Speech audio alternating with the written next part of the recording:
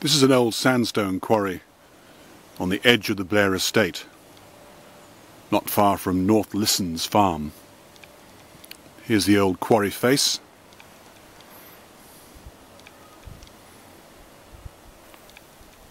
The quarry is known locally as the Blue Lagoon. At one time a popular swimming hole for the local folk. Nowadays very muddy, probably quite deep, and certainly dangerous. A whole series of ferns in the distance there, probably mostly male shield fern. And growing in the water here we have the mare's tail, Hippuris.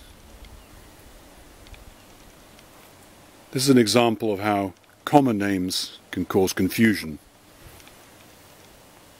This is not a common plant in Scotland, and the Scottish tend to call the horsetail, which is a very common plant indeed, mare's tail, thereby creating great confusion when you meet this plant, which is commonly known as mare's tail and has no relationship at all to the group horsetails, which belong to the same family as the ferns, mosses and liverworts.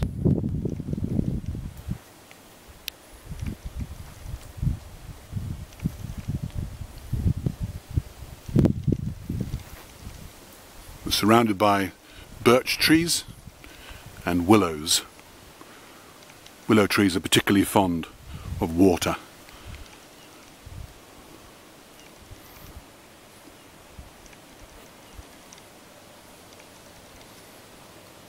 Nearby here was the old tile works. Buildings on the other side of the burn, now completely hidden within the conifer plantations.